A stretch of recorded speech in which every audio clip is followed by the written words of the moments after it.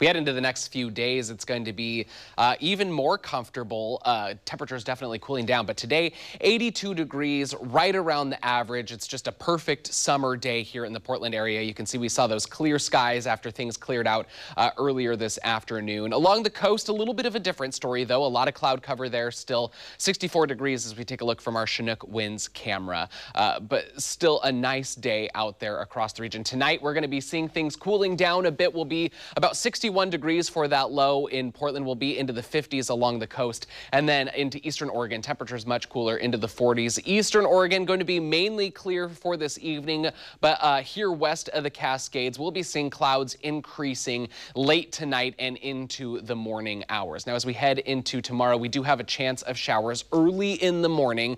61 degrees as we start our day. We'll see the chance of showers clearing out. This is also going to be very light precipitation that we'll be seeing. Don't expect any heavy showers or anything if we do see that. And then temperature is going to be warming up, but not a whole lot. 72 degrees is what we're expecting for the high tomorrow. Going to be seeing clouds sticking around for much of the day, and then a cooler evening tomorrow than what we're going to be seeing tonight. So definitely a cool down is coming, but it's not going to last terribly long. We'll get to that in a few minutes, but we're going to be seeing high pressure that is offshore. And so as we see that high pressure offshore, we'll have a weak low that is going to be making its way down into Oregon. That's why we'll be seeing those cooler temperatures and light showers coming in as we head into the morning. Also, more clouds going to be that we'll be seeing there. So as we take a look, you can see those kind of spotty showers along the coast later this evening and a little bit into the Cascades as well. But then as we get into tomorrow morning, a little bit more widespread spotty showers. But again, it's not a whole lot of precipitation that we're seeing here. Just those few spots of green. Those kind of go away as we go into the afternoon and evening, but the clouds going to be sticking around.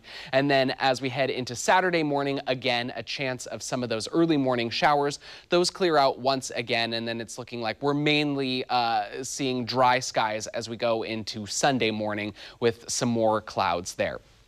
So as we go into tomorrow and Friday, those early chances of some drizzle, so you might want to get the mowing done later in the afternoon if you need to, but then we'll be dry as we get into Saturday. And those cooler temperatures are going to be with us for a little while, so 72 tomorrow and then only 75 on Saturday, still into the 70s as we get into Sunday, but that's when we'll start to see the skies clearing out from that cloud cover, and then we're back to some more sunny skies and warmer temperatures as we get into next week. By the middle of next week, we'll be back into the upper 80s, so very nice summer-like weather, but we'll get a little bit of a break before we get back into those summer temperatures.